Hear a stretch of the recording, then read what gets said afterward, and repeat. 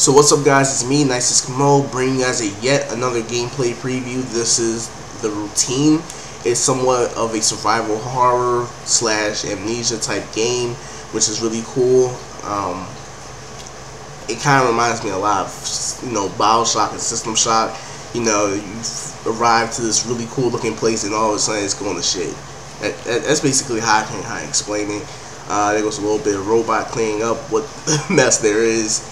And a lot of things really took me off when I saw this game. I was like, wow, this game looks amazing. First, the graphics really surprised me for an indie game at that, and second, the lighting. We all know in video games, especially horror games, lighting is like the key thing that makes a game, and the lighting looks amazing. Now here we go, looking around the corners, little cool mechanic. A lot of games are starting to feature. And here comes our pen pal gun. But basically you can hack into the environment, and he's looking for key codes. As you guys can see, he finds the key code and he basically gains it. Not sure how that's going to affect the gameplay. Maybe this is going to be some a cool objective. Now notice there was no kind of like HUD in the game, so not sure how that's going to work, which is pretty cool. I guess it's going to be like a bare bones. And here we see the player basically open up a door, which is another cool little feature. It's taking forever to open this damn door, but that's pretty cool. I really like that. Here goes another little control panel where the player he's going to interact with it in a minute, and we see a little bit more of the cool lighting effects. So you see the little soda machine going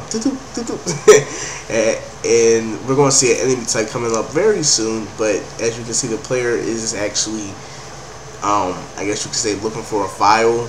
And he found the file, and he's going to, he's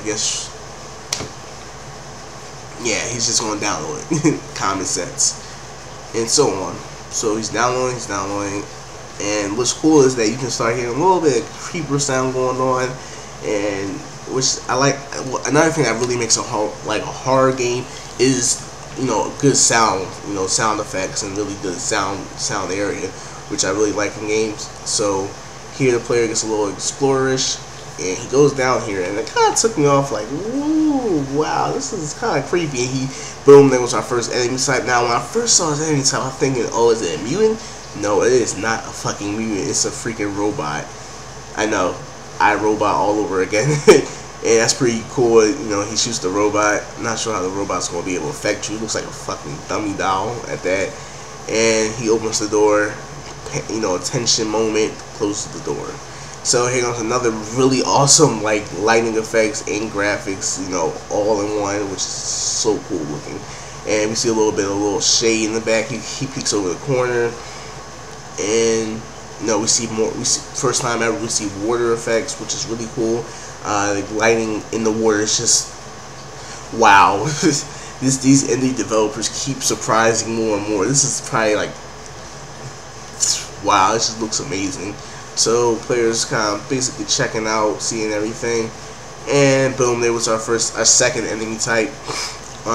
Player just starts running, gets out of the water. Seems like the water is going to hinder your movement, and boom, here goes the little night vision, which is pretty cool. And player runs, and he gets his ass raped. Yeah, just told you and ruined the game for you. But that's The Routine. Hope you guys enjoyed this gameplay preview. Please rate and subscribe. It's coming to Steam, and it's going to be supporting the Oculus Rift. So hope you guys enjoyed the vid. Share with your friends and get it out there. So peace.